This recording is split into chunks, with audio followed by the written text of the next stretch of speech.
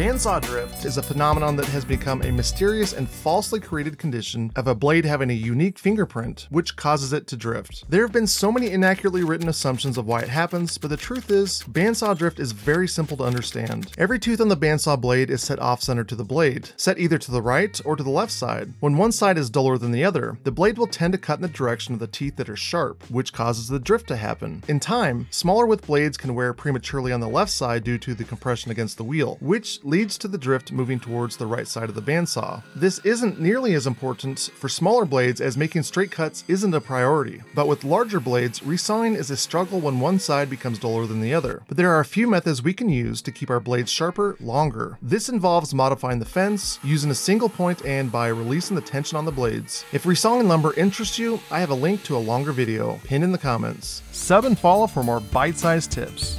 Keep making things.